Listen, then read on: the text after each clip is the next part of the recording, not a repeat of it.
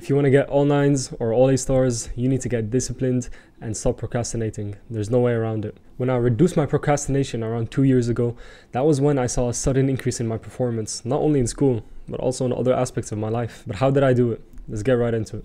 Now, firstly, to defeat our enemy, which is procrastination, we need to understand it.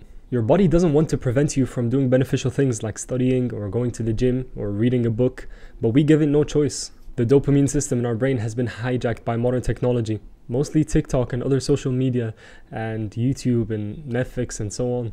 If my baseline, what I do most of the time, is to constantly feed myself meaningless dopamine from these sources, when I try to do something that gives me less dopamine, even though it's beneficial, I'll still struggle. I mean, think about it. Most of the time when you're procrastinating, you're not just sitting down and staring at a wall. It's usually when you're on your phone or something like that. If you're just sitting down staring at a wall for the whole day, but then it comes time to studying, you'll be excited. You'll want to do it because it's engaging. It's way more engaging than just staring at a wall. But if you're on your phone and then you check the time, you see it's like 9:30, you're like, oh, I need to study now, but let me just watch one more YouTube video or one more TikTok, and you keep on going, and all of a sudden half of the day is lost. That's because your brain knows that the dopamine it's getting from the TikTok or the YouTube you're watching is way higher than what you're going to get from the studying. So how can we overcome this?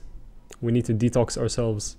There's hundreds of videos on YouTube about dopamine detoxing and its benefits, and you should watch some of them. Me personally, when I have exams coming up, I'll completely delete Instagram because I know it's just a source of meaningless dopamine and it will waste my time and energy. Maybe I'll check my DMs on my laptop a couple of times a day, but that's it. I don't scroll.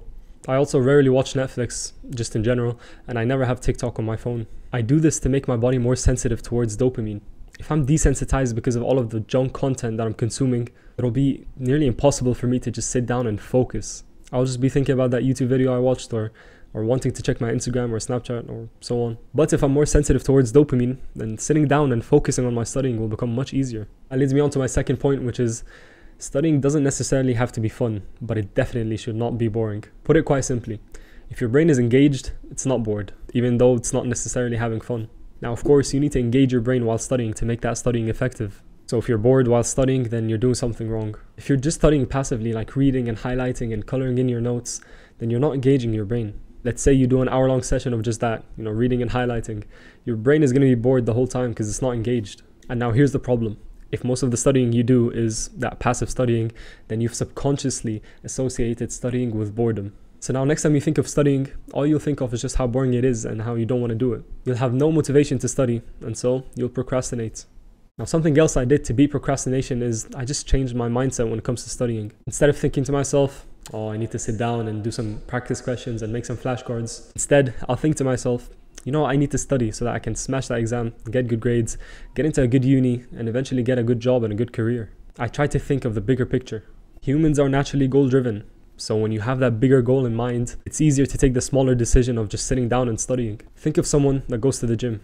I'd say most people that go to the gym have a dream physique in mind. When they go to the gym, they don't say, oh, I'm going to go to the gym just to move some metal plates up and down. They think to themselves, I'm going to go to the gym so that I could work towards that goal of achieving that dream physique. And that mindset is what gives them the motivation and energy to bust out those final reps when their muscles start aching in a set. Most of the progress they'll make will be from those final reps. Likewise, that mindset will give you the motivation to get up and start studying. And not only that, you'll keep studying until you've smashed that goal for today, working towards the bigger goal of being successful. Now, something else I did to beat procrastination is I just made my studying technique more efficient.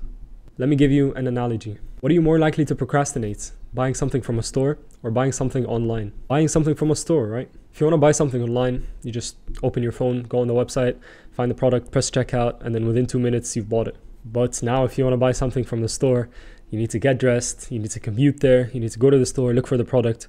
Oh, they don't have it in this store, I need to go to this store, find it in that store, buy it, and then commute back. Even though the outcome is the same, which is getting your hands on that product, one is way longer than the other. And so you're more likely to procrastinate buying something from a store. Likewise, if your studying is very inefficient and you need to get in 4 hours of studying just to get 1 hour of effective studying in, then you're way more likely to procrastinate. That's why you need to optimize your studying technique to become way more efficient when you study, so that when you sit down and you study for an hour, you get an hour of effective studying, not 20 minutes. I've made numerous videos on how to optimize your studying technique and what I use, but to keep it short, use the 80-20 rule. Find that 20% of things you do when studying that yield the most results and use them 100% of the time when you study. Get rid of all the passive studying things like reading and highlighting and coloring in your notes, and just focus on the important things. If you want a more detailed explanation on how I study so effectively that I only revise 30 minutes a day, then watch this video right here.